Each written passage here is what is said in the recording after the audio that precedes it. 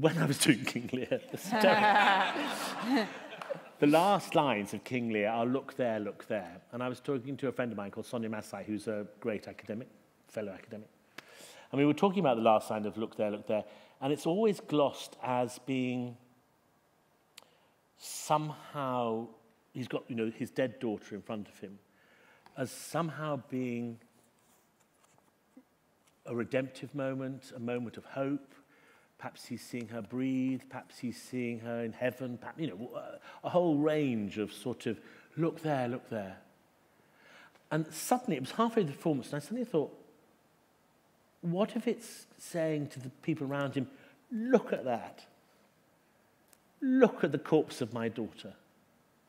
And I'm not saying I'm particularly brilliant, but you've flipped the whole meaning round, haven't you? In which case you sort of, if for the next night I played it up to that point, you'd have to sort of play it up to that point.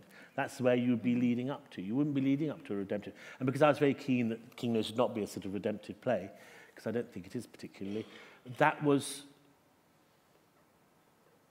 like a significant reversal of a line for me as a performer. And it suddenly made me realise that all these lines for modern actors have, and they must have done for these actors as well, a whole range of possible options depending on where you wanted to go with it. Absolutely.